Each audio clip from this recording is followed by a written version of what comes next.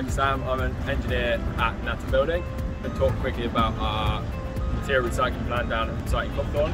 So, as you can see, Julian is loaded screener, which produces our no fines, our oversize, which can then be further crushed for 6F2 and reused on roads and such on site, and the fines, which can then be put back in the ground as excess material.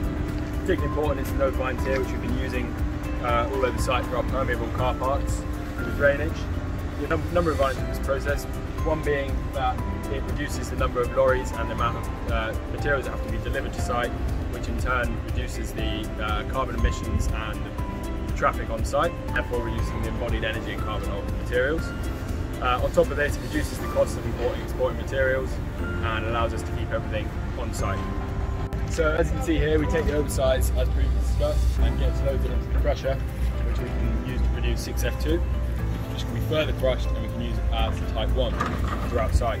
This is a massive advantage because, especially with material shortages at the moment, it allows us to take more control of our material management and have materials as and when we need them already on site. On top of this, as discussed before, it reduces the amount of traffic coming to and from site, which on rainy days like this is great because it reduces the mud, but more importantly, it reduces the amount of miles travelled by each material. Because the materials coming directly from site, there's much less fuel needed to carry the materials and therefore less carbon